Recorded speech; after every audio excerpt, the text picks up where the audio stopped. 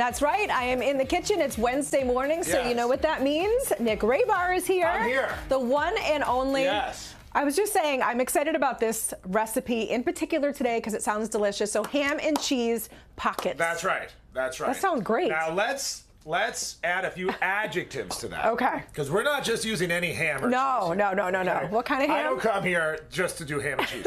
We're doing Tasso ham. Tasso ham. And pimento cheese pockets. If you look so over good. here, you can see we have a few ingredients. Okay. We have dough. We have Tasso ham. We have scallion. We have Gouda cheese. We have pimento, and we have flour. Now, within that, it seems very simple. It seems very, but there's so many other ingredients within the ingredients. Within the ingredients themselves. And that's what makes this something special. I'm excited for this one. Well, if you've never tried Tasso ham, I encourage you just to grab a piece and give it a shot. Okay. Is it spicy? It's got spice to it. So Tasso is like a Louisiana style ham. Okay. And it's a real thing. I'm not making it up. And if you haven't, a lot of people haven't heard of Tasso ham. I had never heard of it. Well, so what it is, it's like a cured smoked. They use typically with Tasso. We can kind of make it out of either the butt or the shoulder, but it's most commonly made with the shoulder. Gotcha. And then it's smoked for hours and hours and hours, and it's rubbed with this beautiful sounds delicious, Cajun flavors, cayenne pepper and garlic, and it's spicy and smoky. Spice. Since we're in the South with the Tasso, we're going to stay in the South with the pimento cheese. Now, pimento cheese is, I guess you can use spread or cheese relish, which sounds strange, but that's actually what it is. It works really well. So pimento, it has like the red peppers in it, like the sweet red peppers. Yeah. It has cheddar cheese, it has mayonnaise, chive, a pinch of salt, really loud flavors. And then Gouda is like a creamy cow's milk cheese.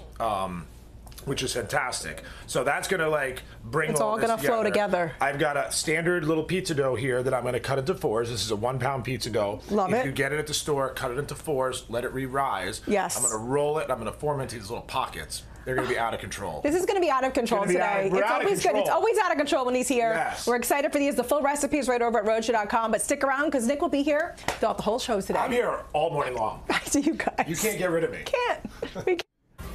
We are back in the Rhode Show kitchen. Nick Raybar's here. Avenue N is the place. We've got Tasso ham and pimento cheese pockets on the menu. These are perfect if you want to make some ahead of time, send the kids to school with this, or just eat them yourself. Yeah, that's all the uses. That's what they're good for. So and it's like a hot pocket. It's like a hot pocket. Oh, it's so good. You know, I went through a period of my life where I was, I went through like a hot pocket kick. Did you? Well, when I was young and cooking all the time, you'd get home at 2 in the morning. You know, you had very few choices. Partying it up. So this is a little bit of that. It's also very good for, like you said, just something ready to go, ready to eat. Yes. So what do you got? What do you? Well, I'm glad you asked. Really so it is really good, and you're going to try this, Will, before they come out of the oven because they're going to be piping hot. You're going to need to take a break. Right. So this is 4 ingredients. One of them is Tasso ham. Okay. Tasso ham. Tasso ham is like a Louisiana ham. Okay. Typically made from the shoulder and not the butt, so it's a little fattier, and it takes a little bit more cooking. It's almost like a smoked cured process that goes into it. Okay. Then it's rubbed with some spices, cayenne pepper, garlic. It has a little bit of heat to it. Nice. With pimento cheese. So that's ingredient number 2, but pimento cheese has a lot of ingredients within it. That's sort of like a cheddar cheese relish with mayonnaise and pimento peppers. Then I put some Gouda in there, Will, and just a little bit of scallion. So why don't you grab a spoon over there, and I want you to try the mixture before these come out of the oven. I took a pizza dough, so I'll wait for your critique over here. And Nicole is running cam today. She's doing a great job. See, she's right on you. This girl's a natural right here. Isn't it delicious? That's delicious. So, and it's different. It's a different little filling. I would just eat this. That's all you need to do. Nicole, you were close on that one. But you're doing great. I'm going to take these out of the oven. I would just eat this. We're coming to the predetermined landing spot, which is right here on this burner, and these are what they look like when complete. So they're bursting with pimento cheese. Bursting with pimento cheese. I took the dough, I folded it over, and I focused on sealing it, and I just tear a little hole on top. It's nice. It takes it comes out, it caramelizes, it makes a little bit au gratin. And then we're going to serve these with some Chipotle ranch on the side. So you can dip it? You can dip it. You can do whatever you want with it, buddy. So let's take these and go straight over here. And these actually came out very, very nicely. They did. Really beautiful little pockets. And Will, I came in, I was so, let me put a little scallion, even though I'm going to regret it, because a little color goes a long way. No, I don't regret it, Will. No, I'm good with it. No regrets. I'm good with it. No regrets in life, especially when it comes to Tasso ham. And we'll swing this over. So yes.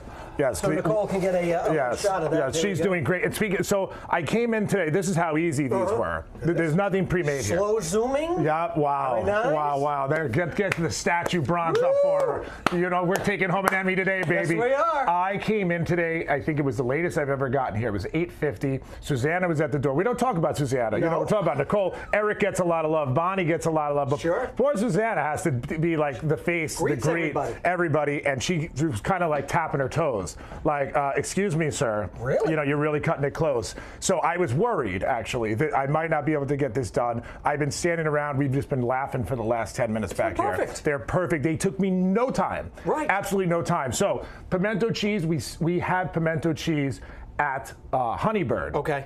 Honeybird has been rocking. If you haven't been down to Honeybird for a minute, I don't know Doors what are open? I don't know what you're waiting for. It's like one of the hottest restaurants going.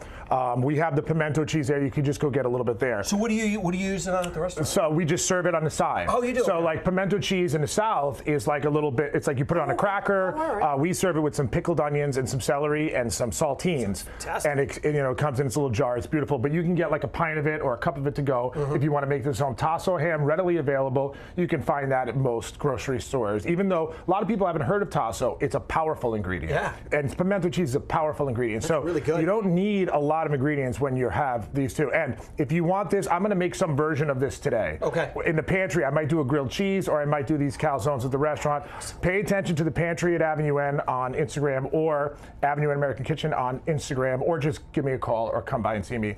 We're going to be serving this somehow, some way today. This is awesome stuff. All right, so follow them on Instagram. Go check out the restaurant. If you want the recipe for this, it was simple and easy to make, although I didn't do anything. Well, he did all the work. You ate. I did. I had a spoonful. Yeah. And it was delicious. You can head on over to our website. That is rhodeshow.com. And if you see Nicole on the street, let her know she crushed it today.